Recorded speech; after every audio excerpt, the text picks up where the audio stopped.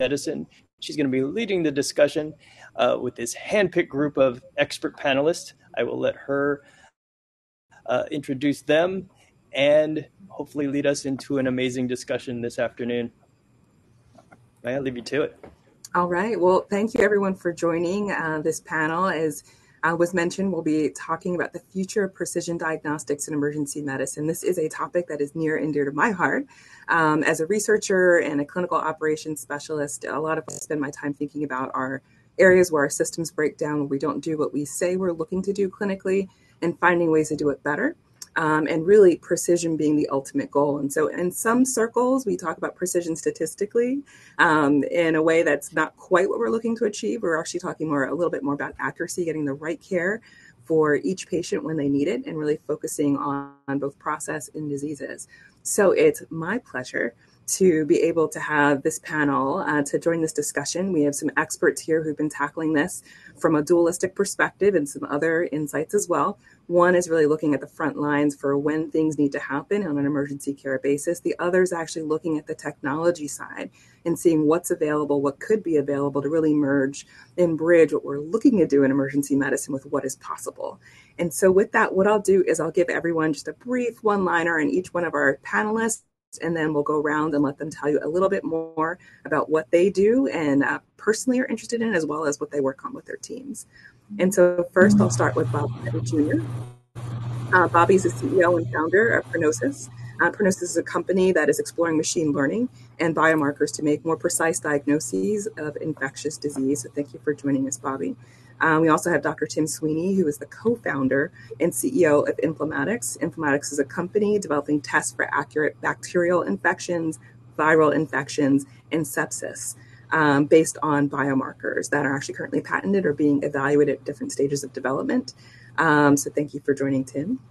We have Dr. Jeremiah Henson, who's the Director of Research in the Johns Hopkins Department of Emergency Medicine, so East Coast counterpart to our West Coast operation here at Stanford in emergency medicine. And Dr. Henson's research is on increasing the utility of pre-existing electronic health record data to improve decision-making, of which diagnosis is one aspect, but also using machine learning, artificial intelligence, and improving the presentation of information so that it can actually be used more effectively. So thanks for joining as well, Jeremiah. And then last but not least, we have Dr.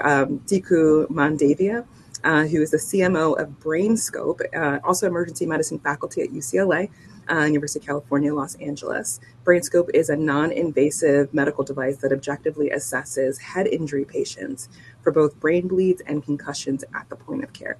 And so with that, I'll let our panelists tell you a little bit more about what they do. Looks like we have more people joining us as well. And we will start with Bobby. Tell us a little bit more about you. Thanks so much, Maya. And thank you to the organizers for the opportunity to speak to this panel. So I'll tell you just a little bit about Prognosis. So we're based in Chicago. What we basically do, we like to say, is we build maps and GPS systems to better understand and profile patients amongst kind of the vast heterogeneity of disease. I think this panel is really relevant to what we do, just because we feel that in hospitals and in emergency departments today, we still kind of overall use one-size-fits-all protocols and approaches to treat many of the patients that come into EDs and the hospitals. So our goal is really to change that and to enable precision medicine in emergency departments and hospitals by building these maps and the GPS systems. So we think, similar to what has really made a difference in cancer, we need to do the same thing in the hospital and the ED. So what we do is we grow a proprietary data set that combines a lot of different biomarkers with clinical data from the EHR to better map out the heterogeneity of disease. And then we build the systems that in real time can gather the data needed to place a patient on those maps and to suggest the optimal treatment for the patient. So we've been growing that data set in collaboration with 8 different hospitals, and really excited to usher in this next generation of precision medicine. That's fantastic.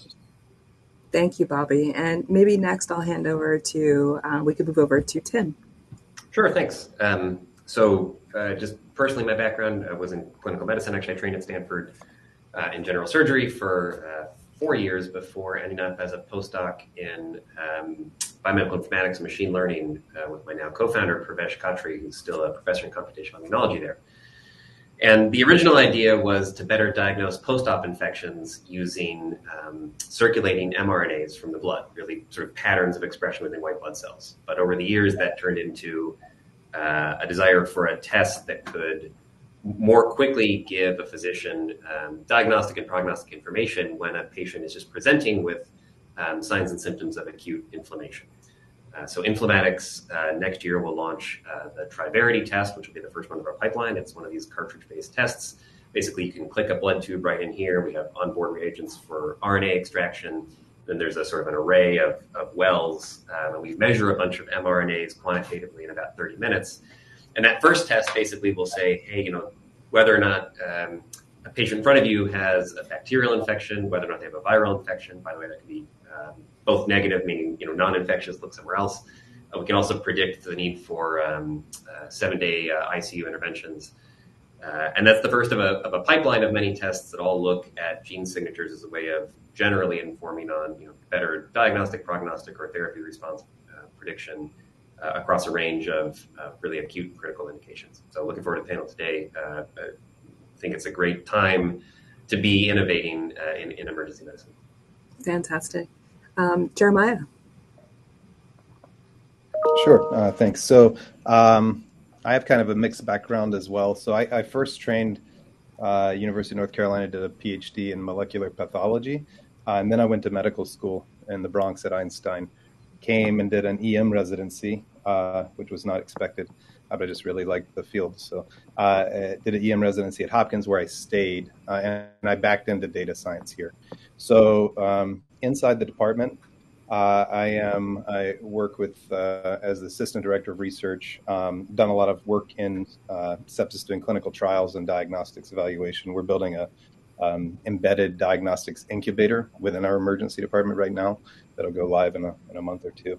I'm also the co-director and co-founder of a Center for Data Science in EM here, and we have multiple R awards to develop and study artificial intelligence-driven decision support with predictive models to improve diagnosis and risk stratification of patients in general. And then finally, I work as a chief medical officer for a Hopkins spin-out company called Stochastic. So the way that works, it was an NSF-funded company initially, now private. And when we develop a technology that is useful through research, it then spins out into the company so that we can disseminate it across the country. And so we have a few tools that are commercialized now as well. But we're inside Hopkins always collaborating with industry as well to evaluate tools that have been developed. So. Yeah, that's a great jumping off point. And then also Diku, if you'll go next. Well, thank you, Maya. It's an honor to be here. So my background is emergency medicine as well. I trained at USC and I'm still part-time faculty there. But I've been a med tech executive for the last 15 years, and I've been involved with disruptive medical technologies. And it's interesting to hear they had a lively discussion around point-of-care ultrasound. I spent a lot of my career around that. I was the chief medical officer for Sonosite and then subsequently for Fujifilm. So I know what it takes to get a disruptive technology in active use. And most recently, I'm with a very exciting company called BrainScope. You may not have heard about BrainScope, but BrainScope has really developed a breakthrough device. They spent about a decade building a point-of-care device where we can now, as emergency physicians, evaluate the head-injured patient and reliably exclude an intracranial hemorrhage, as well, furthermore, really get an idea of their level of concussion. And that's really a game changer. So if you talk about precision medicine, you talk about emergency medicine getting more sophisticated in management of minor head injury. I think that's a real game changer. In emergency medicine, the care pathway for head injury hasn't changed for decades. We've had a blunt instrument called a CT scan, and that was the only pathway. It's a CT or no CT. So the fact that we have a point-of-care device that gives you an answer, right, at the bedside, you don't need a radiologist, a neurologist. You as an emergency physician are empowered. Again, that would not be possible without a full decade of research, which was largely funded by the Department of Defense, well over $30 million of R&D effort from them. We have over 30 papers and nearly 90 patents. So this device is now just getting commercialized, and I think about to change the way we practice medicine around head injury.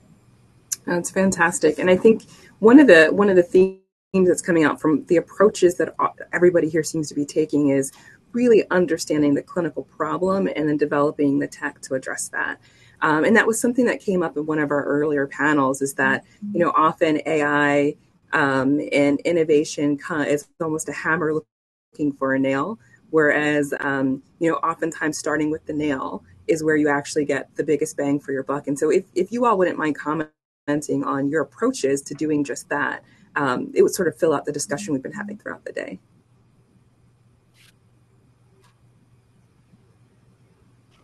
I guess I'll start. I mean, as practicing clinicians, it's about solving a problem. We see a lot of technologies. In fact, in my experience as a med tech executive, I see a lot of different companies and technologies that are interesting, but don't really solve a really important problem. And I think that's where companies need to be grounded.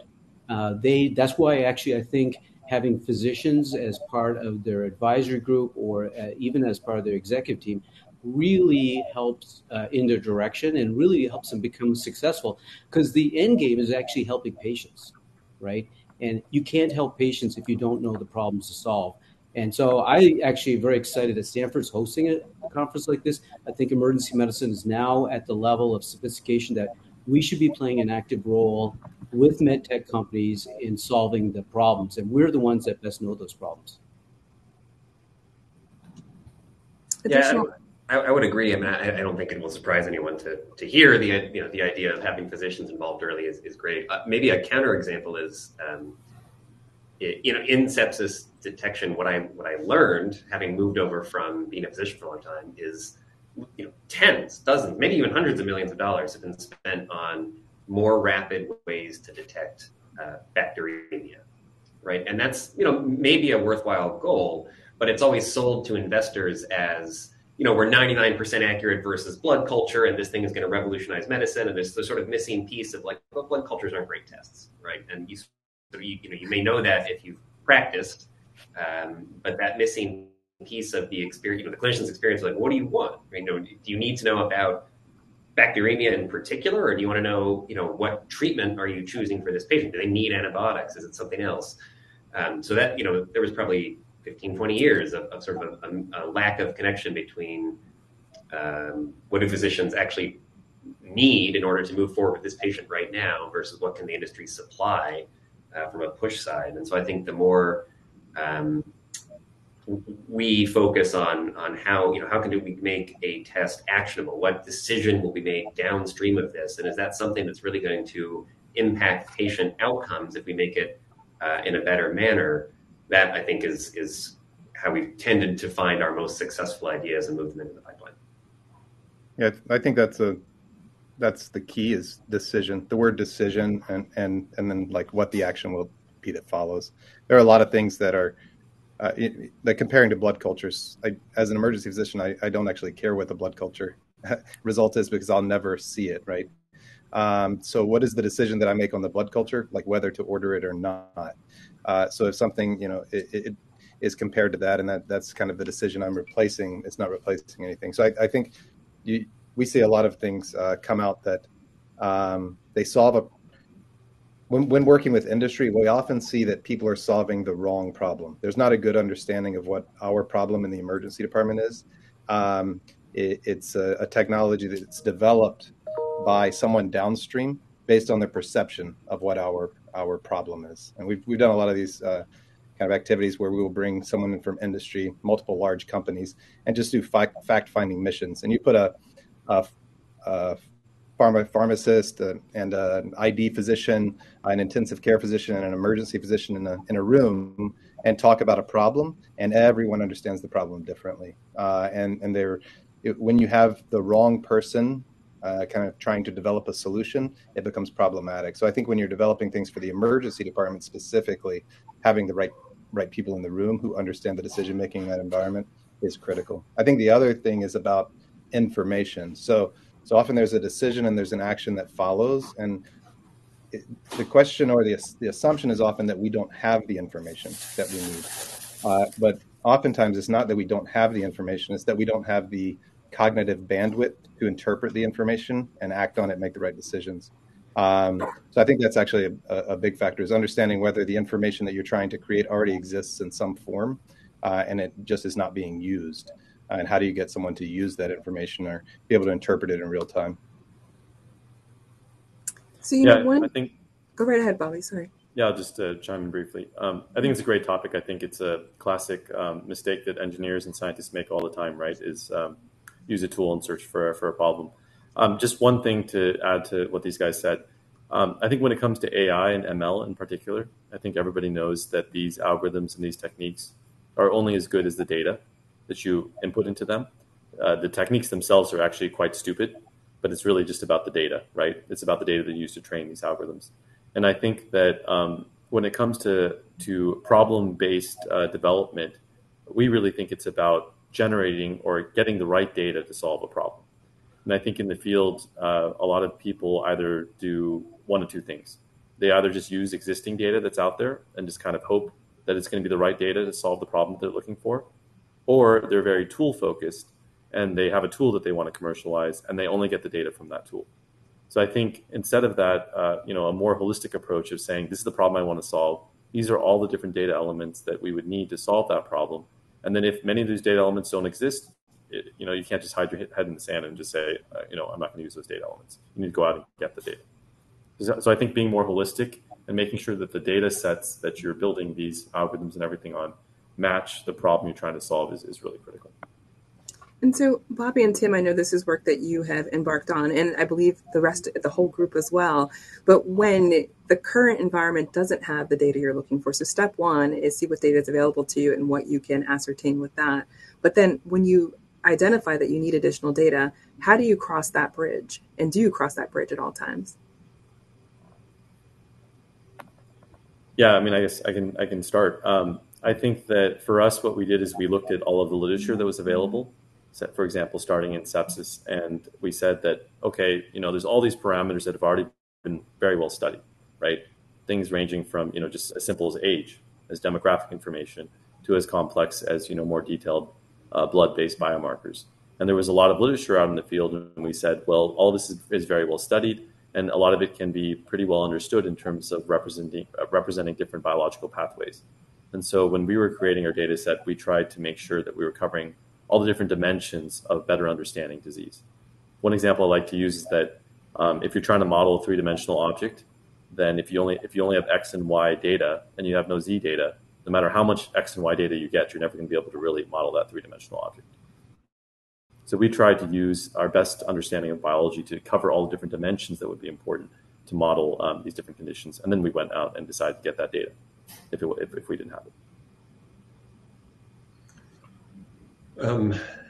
Yeah, I think my 2 cents would be, our platform looks at mRNA signatures. And so, it's not something that sits in the medical record. It's not something for which there's millions of things, millions of data points available. What we had to do was start small and say, here's a feasibility signature. We'd like to work with some folks, test it in your databases, and generate some new data sets, and then that was successful. And then sort of we could incorporate that test data back into training. And then we had a better signature and a little bit, more resources to do some more prospective validations, and we could test it and put it back into training. That's an iterative process that's taken a long time. It'll actually be our 4th generation signature that goes through FDA. But, its performance has improved a lot over time. And the other thing that does, it leaves a nice long trail of literature showing that a given test works not just in one population one time or according to a certain inclusion criteria, but broadly in different conditions and different hospitals and different patient types. And I think ultimately what does a clinician want? They want a tool that works, right? That doesn't change its characteristics vastly depending on if they're on the East Coast or West Coast or using it in slightly different patient populations. All of which is to say, it is really hard, and gathering data on which to build tools is probably one of the things that we think about the most. But if it were easy, they wouldn't call it research, right? If you only had to do it one time, it would just be search. So I think that's the idea. No, it's a great point. And, I think a lot of the validity of that work really requires, the skill set that comes from the clinical frontline, as well as knowing the details of how the decisions are going to be made in order to incrementally take those steps, prove value, as you all have said, and then build off of that.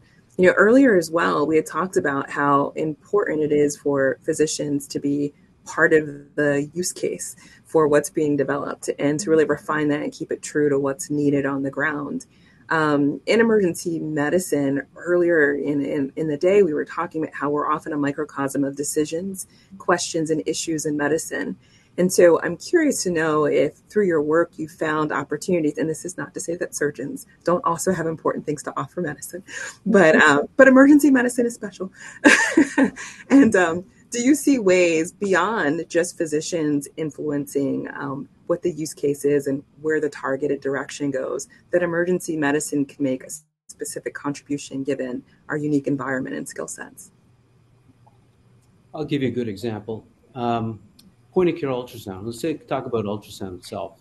And, that you could say was a technology that was largely in the hands of the radiologist in the beginning, right? And the actual value of ultrasound would never have been unlocked had it not gotten to point of care. In fact, I think a lot of people would agree the fact that it got to point of care, which was actually driven by emergency medicine, allowed us to actually use that technology in many parts of the body, which radiologists would not even thought about, right? Whether it's, a patient with acute vision loss and doing an ocular ultrasound, or a patient with dyspnea that we're doing a lung ultrasound, or the patient in shock that we're doing hemodynamic assessments.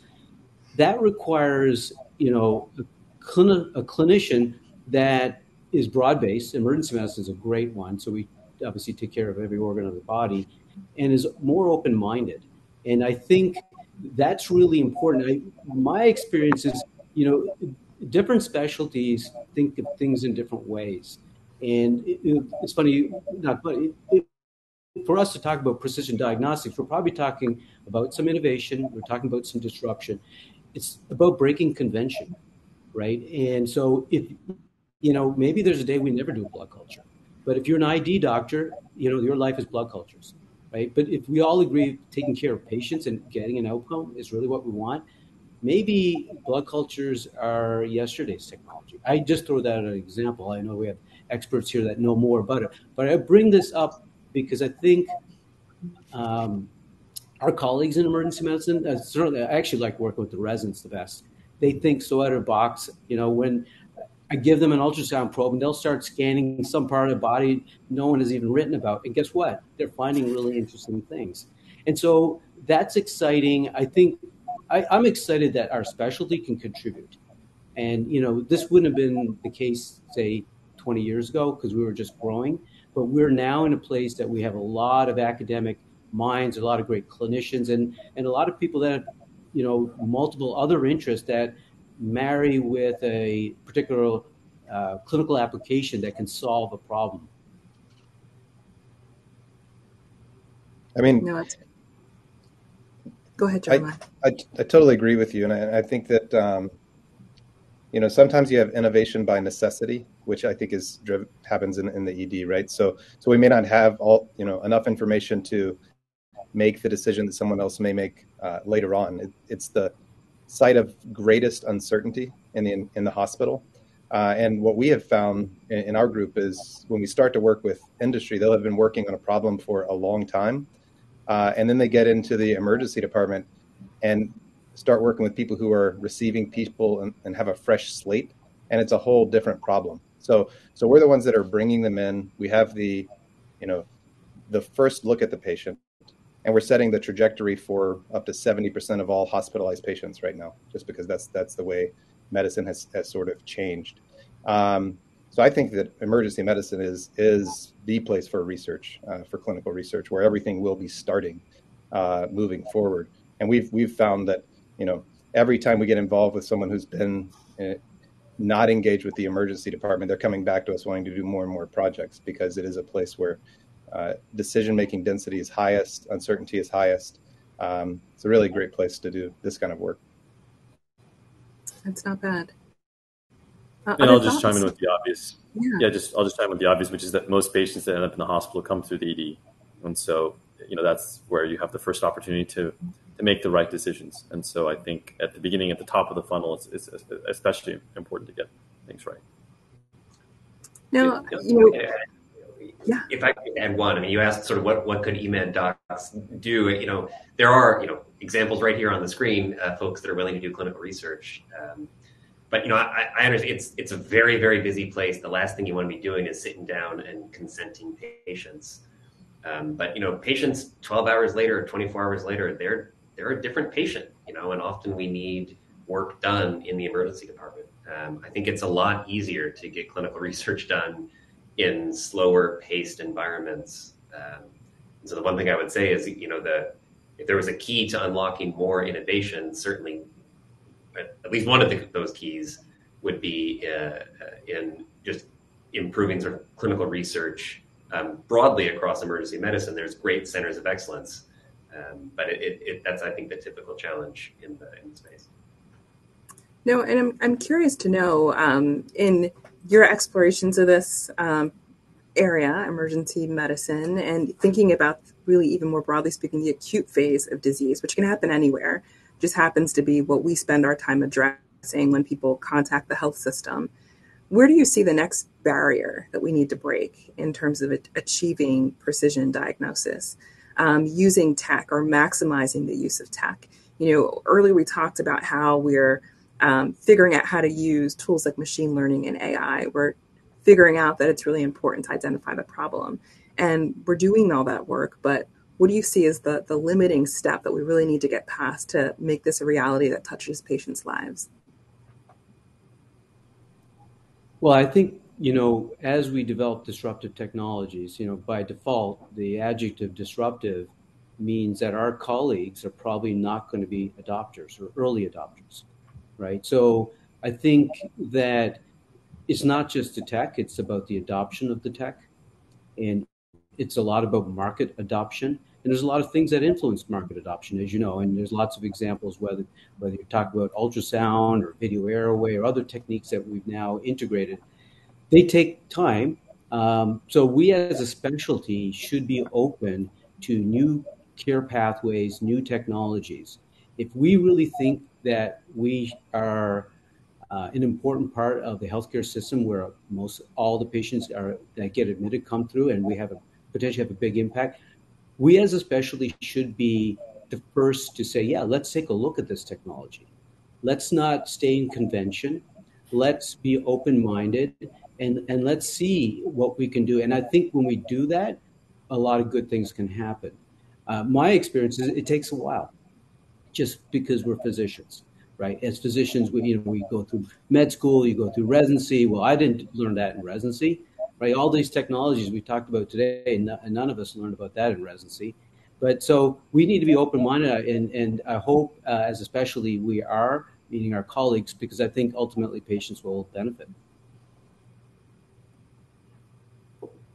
Yeah, and I think one of the biggest things that prevents new diagnostics from being implemented outside of what you were just talking about is that not a lot of companies do these studies that directly link diagnostics to outcomes and to, in many cases, financial outcomes for hospitals. Obviously in therapeutic trials, that's really important, right? You always have to link the drug to whether or not it actually helps mortality, right? And eventually you make a financial argument. I think in diagnostics, that's been pretty rare, where you see these multi-center trials that link diagnostics to improved outcomes. And I think when you go and you try to convince a new hospital to adopt it, the lack of that data can make it very difficult to get widespread adoption. So I think seeing more of those actual interventional trials with diagnostics, where you show that you actually make an impact in multiple centers, could be something that would help to build confidence. I think part of it is also providing support around a new bit of information, right? So a new diagnostic, the information may be great, but it's challenging to incorporate that into our practice and to change the way we're treating patients based on that information if we don't know exactly what to do with it. And there can be papers published on it. There could be, emails sent out to us, things presented at a faculty meeting about how to use this new diagnostic and how it could change things. But in real time, when you're overwhelmed with an information flow, if it's just another piece of information, it becomes very difficult to use. So we've seen that with some things that have come out and are populated in the EHR, and they're just not used. That's because this is a new bit of information. So you already have a workflow, and if you don't know how to integrate that new bit of information into your existing workflow and how to change, it can be really difficult to do that. So the implementation of this stuff, everybody on this panel has developed incredible technology, but the implementation is really, really important. And I think what you were saying earlier, Maya, maybe even hinting at, is that I think there's some very important user-centered design that needs to happen in how we push this stuff out to clinicians. It has to make an emergency physician's life easier, because anything that makes it slightly harder is just going to get ignored, unless the benefit is massive. So I think that's one thing we have to really think about.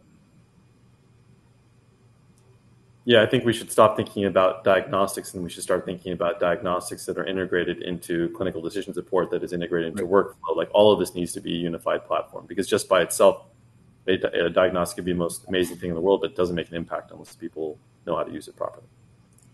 And so, actually, one of the things that moves the needle with doctors is evidence. And I think you were hinting earlier that where we need those studies that actually look at the clinical outcomes that we care about and prove that there's actually impact, not just that it's cool, not that it competes with the processes that we use in an effective way, but that it actually delivers outcomes that make patients do better. And with that, I feel like you get physicians' ears open to being ready for change. Then there's the whole work of like, well, how do we do the change? But at least now you can start. What's your experience with that degree of rigorous testing? When we think of drugs and devices, they're required to have this level of testing to make it to the clinical environment. Whereas we don't quite have that system in place. I think it's evolving for machine learning, decision support, and diagnostics. With laboratory testing, it's in play. But what's your experience with how this all pulls together and whether that rigor exists and where you've seen it be successful? I think that system actually is in place. It's a little bit hidden, so if you want to be a successful company, and the question was asked in the chat, if you want to be a successful company selling diagnostics, you have to figure out your reimbursement schema. Well, you're not going to get reimbursed at any kind of CMS or MAC level if you don't have good outcomes data. I think where that tends to manifest itself is much earlier in the work stream, right? When you're sort of approaching venture capitalists for funding, and they're looking at, well, first you got to build this thing, then you got to get it FDA cleared, then you got to prove that it works, then there's a funding decision that might come years later, then at some point you have a guideline adoption, and then and only then sort of will sales take off. And that's whatever, it's the system we live in. I'm not complaining that it's unfair or anything, but it requires a lot of fortitude, and I think it's one of the reasons that there has been perhaps less innovation than there could have been. Now, there's been some proposals to increase transitional funding during the accumulation of that sort of evidence. And to the extent that emergency physicians are interested in supporting that, certainly advocacy at the federal level for those kinds of transitional programs would be very useful.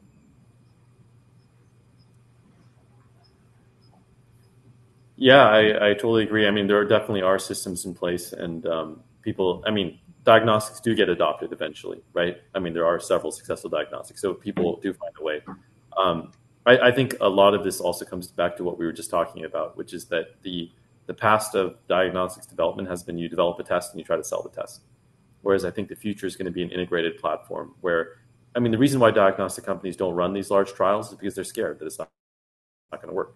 And you run it and you spend, these are very expensive trials, and they can take a long time. You invest all this money, and if it doesn't work, then you're kind of dead in the water, right? And so the risk reward profile, I think, is not appropriate for diagnostic companies to spend a ton of money doing this. But I think in the future, if we really do have these integrated platforms where you're not selling a diagnostic, you're selling a whole platform that gives the right information, puts that in a presentable way to the physician, and then kind of chases after them to make sure that they're making the decisions that you hope that they're making, or that in conjunction with your products, they're making the right decisions. I think that's going to be the future. And then when that happens, then maybe the risk reward profile of running these trials will be more favorable, and companies will want to do it more often. So we've touched on the idea of making better decisions, providing better quality data. The financial side, where if you can't sell it, you're probably not going to be able to use it. And maybe changing what you're trying to sell to maybe not being the test, but actually the platform that the test is sort of built off of.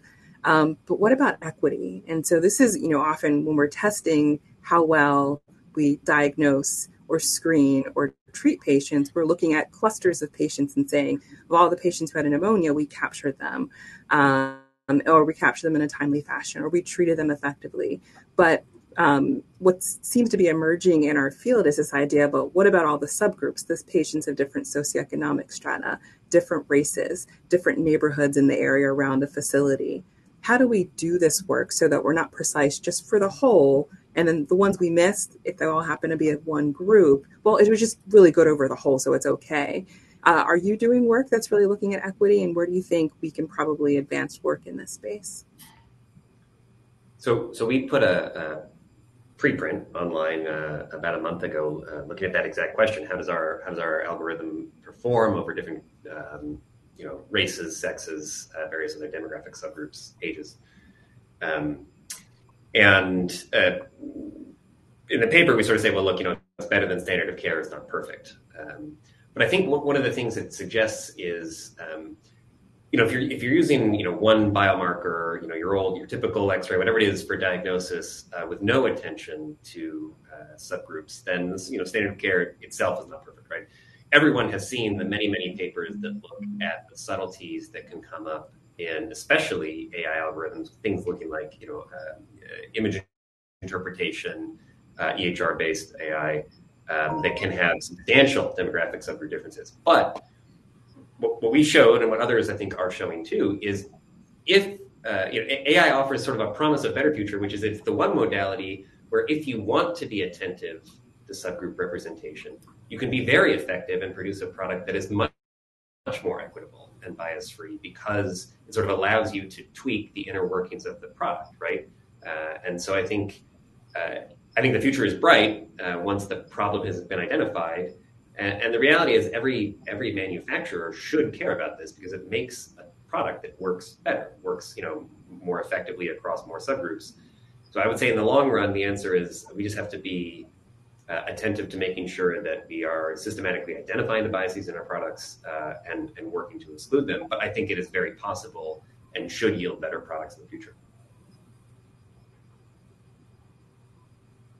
I think that's a great answer, Tim. And I think a lot of it depends, I think, on the product that you're talking about. Like, where is the bias coming from, and understanding that. So I would imagine that for you all at Informatics, it's about the data sets that you're using to train on, right? So who participated in that original research? Whereas, we're looking at EHR data, and we can eliminate every explicit variable that deals with race, ethnicity, things like that from an algorithm, but there are a lot of hidden variables. So I'll give an example. We have a tool that identifies risk stratifies people for risk of having a critical outcome at triage, and then the tool is applied to the entire population. So we retrain the tool locally at every ED we go to. And the people that it performs best for are the local population, the people who look most like the people who are local. And the reason is because it uses past medical history. And so past medical history is missing for the people who don't usually frequent that ED. So at Hopkins, our model performs least well for white patients because our local population is non-white. And so when white patients are coming in as transfers for extended care or specialized care, those people it performs least well for. So it's kind of a surprising result. But I think, the more we explore how these biases are created and then how we can correct for them, I think we have the ability to do it. Whereas it's very hard to do it as a human being, to correct them as human beings. We will work on it continually, but I think we have the ability to correct for them in algorithms or to work at it. Yeah, absolutely. I agree with everything these guys said. I think there's three pieces, and they both kind of covered it. But I think the first piece is the training data. You need to make sure that you have good enough representation in the training data, and you need to be conscious about that. And if you do have large gaps in the training data, whether it's due to something like race or it's due to a biological signature, you need to be looking at all sorts of different representations there and make sure that you have enough representation when you build these algorithms. I think the second piece, which we didn't talk about, is then also transparency when you give a result. So when you give a result, if you really didn't see many patients like that in your past training data set, you should be transparent to the user. And you should say, here's the result, but I'm actually not that confident here because I don't have that much representation here. So I think post-release, if you can give a level of confidence that relates to the sparsity or density of the training data that looks similar to that past patient, I think that's really important. Then the third piece, which these guys talked about, is kind of like the post-market surveillance, which is that you're never done. You release a product and you might get it FDA approved and everything, but you need to constantly monitor and see what populations you might be underserving, and then go back and be willing to kind of refine the product once you have that data. And so this is interesting because I think many folks one of the buzzwords that's floating out there's this concept of algorithmic equity, that an algorithm is going to balance what as humans we might be biased to introduce, but the other side, and I think you brought this up, Jeremiah, sometimes the data itself is biased in a way that has nothing to do with what's happening socioeconomically out in our community. And if we're not aware of the data is always biased. The data is always biased. Almost by definition, is always biased. The word something. And those biases aren't necessarily the same social biases or environmental or practice biases. So really, there are a couple of different aspects to bias that you all have highlighted that seem like they're really important. And I'm curious to know, what have you done to address those biases in your work? Tim, you talked about tweaking the model to be able to address what you see, but how have you actually done that? I mean, it's present in the paper, but you can use an approach basically to try to either oversample underrepresented subgroups or introduce, in our case, sort of variables, markers that are apparently less biased on which to do this. I mean, in a field that not ours, in imaging, right? There was a big paper that made a lot of noise about.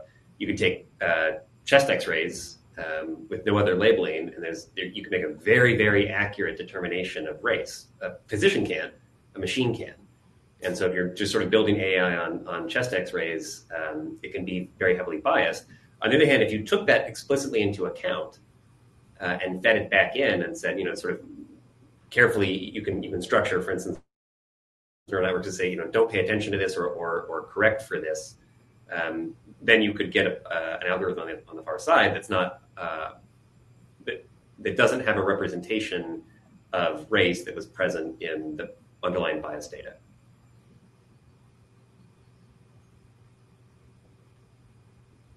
So this is really insightful, and I think what many of us want to know is, when you all are successful with the work that you're embarking in, both individually and with your teams, what's going to be different? What is your impact? Your target for making the precision of the diagnostic work that you're targeting better 10, 15 years from now? I think, Tim, you touched on it, but if you had to give a 2 or 3 liner on what was going to be different when you were done, what would that be? Are we going to go around, or what's? Yeah, we'll start with you, Bobby. All right. So for us, I think it's about getting the right treatment to the right patient at the right time. And I think in acute care and in hospitals and in the ED, the challenge is that the health signature of the patient changes dramatically. It can change dramatically over time versus like cancer or chronic diseases. So it's about constantly doing the profiling of the patient. And a piece of that, which we haven't talked about too much, is making sure you're running the right diagnostics on the patient. So just running the same test on all patients may not make sense. And so kind of intelligently knowing what you know about the patient right now and what information could really help you make a better decision. So you're choosing the right diagnostic test and then combining all that data together to make the right decision for the treatment decision for the patient. That's really what we want to see in the future. Jeremiah? I think the goal of our group is to reduce uncertainty. And we're trying to do that via multiple pathways. The first pathway is by basically exposing all of the information that is already there. So one way that information can be exposed is through AI algorithms that really create a risk profile for a patient based on things that are embedded in the EHR. And another way is just by algorithmic processing of data and presenting it in a more simplified way to a patient. And then I think the next way is what was just spoken of, suggesting what the next step is, right? So you have this idea, the patient is sick, you're not sure exactly why. We would suggest that you move forward with the next diagnostic, and maybe it pushes someone to the technology that Tim is developing, or maybe it pushes someone to a different technology. But I think it's about taking the human being who is there seeing the patient and reducing their uncertainty by maximizing the utility of the information that's there already. Deco. For us at BrainScope, I think it's about ensuring proper brain health. And we all agree outcomes are really relevant, and you have to have good CNS outcome. And so for us on the diagnostic side is making sure, that our device can accurately rule out an intracranial hemorrhage. So something really, really important. And do that in a titrated fashion, say without radiation. So that's really important on the front end. But then also, many of these patients are injured, and following these patients. So following these patients that may have concussion, ensuring that they get better, having an objective measure that they're on the road to recovery. And that's a game changer because we've never been able to do that. So that's really the focus of what we're doing at BrainScope.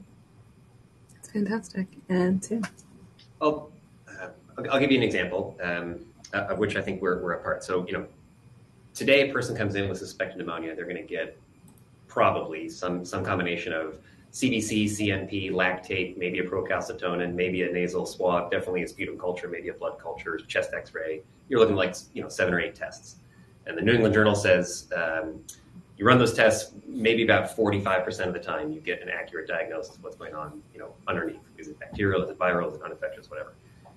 I think the idea of improved diagnostics should be somebody comes in with a syndrome, a fever, and we can quickly say what kind. Okay, so you're dealing with something bacterial, right? And now you can sort of choose the right diagnostics. Okay, now we're going to choose rapid, direct from sample, ID and AST. So that patient went from getting, 8 tests and the wrong treatment to 2 or 3 tests and the right treatment, all in a very short amount of time. And people that are doing things that have nothing to do with this, things like, next-gen sequencing for pathogen ID as a downstream mop-up, improvements in things like direct from sample blood culture when the patient is actually likely to have bacteremia. All of it will become this sort of spectrum that hopefully yields faster treatment, but also with the benefit of fewer tests and sort of it should overall bring better outcomes and lower costs, and frankly less time in the emergency department, which is I think all of our goal. We're heading into our final 5 minutes here of our discussion. Just wanted to go around for any final comments from each of you. This has been a great session. I think many of us have crossed paths multiple times and have been able to work with many people who are joining this conference today. And so this has been, I think, at least from my perspective, great to hear a bit more about what you're doing, to have this conversation live, but wanted to just go around and offer you an opportunity just to add in some final comments as we finish out our session. And so I'm going to go around on my screen. So Deku, if you wouldn't mind going first. So I would say this is an exciting time right now. And I would say that, we have a lot of really smart minds, especially within our resident fellow group, and really think about how you can help on the technology side and helping medicine, helping emergency medicine. And I know we have our classic fellowships and you all know them, right? But, thinking about today, would I do a fellowship in AI and in informatics? Would that be a benefit? Or would I look at things like biodesign? There's other options out there. So certainly for the medical students, residents, think about options like this that can continue to contribute to the future of our field. Thank you. And Jeremiah. Yeah, I think, thank you for inviting me to participate in this. And it is indeed an exciting topic, not just diagnosis, but I think decision-making in general in emergency medicine right now. I think one of the exciting things about the future for me is to see where we land in terms of the interface between human beings, us, the emergency physicians, and all of this technology. Right. So I think that's actually the area where we have a lot of work to do. And I think that's the place where a lot of people who are here can really get involved in helping us push the envelope on how we can create synergy between human decision-making and computer-driven decision-making to achieve an optimal outcome for patients. Fantastic. And Bobby? Yeah, I just want to say that I think it's amazing that we have panels like this. I think it's about time. I mean, if you look at the world, everything is about data. Everything is personalized now, from your Netflix choices to your Google searches. So it's kind of crazy the healthcare's lag behind that. But I think this is the, we're in this process of potentially a revolution, right? Where we treat patients based on their unique health signatures, not based on one-size-fits-all protocols. And I think it's really, really important work that at some point is going to affect probably all of us, or if not one of us, then one of our loved ones. So I think it's past time, and we got to get to work. All right, and Tim. I guess I would say I think innovation is really a team sport. There's absolutely, if you're interested in engineering, you can come work for us and help build new things. But even a new diagnostic, as was discussed earlier, needs to be integrated in a decision support system, and it has to be evaluated by clinical trialists, and it has to be, if it's been evaluated well, put into guidelines, and then it has to be at a systems level, reimbursed, brought through, other sort of systems of implementation. So I would just say, I don't think there's it doesn't matter what your interest is in emergency medicine, innovation will impact some part of it, and we'd love your help. And for those on the call that don't frequently work with industry, please understand, we very much want to work with you. You'd be surprised at how many opportunities there are to collaborate across really that entire sort of product lifecycle, from concept all the way through to sort of late implementation. And so I think that's how we'll ultimately end up making a difference in patients' lives is by working together. And that was a fantastic concluding point. I think, thank you for all of your final comments. And this has been a really dynamic session. I think I've learned a lot today. I want to thank all of our participants who shared questions in the chat that we presented to our speakers. And in the words, I think a couple folks here, this is a team sport. Let's get to work. And so with that, I'll hand over to Dr. Lowe. Wow, that was an amazing discussion. I kind of feel like it was future looking, and at the same time still left me with a lot of questions. And that's why I kind of typed in that final question in the chat, which I wish we had time to answer. Like, I would love to hear from you all what you think precision diagnostics in emergency medicine looks like in 50 years, in 20 years, or in 10 years even.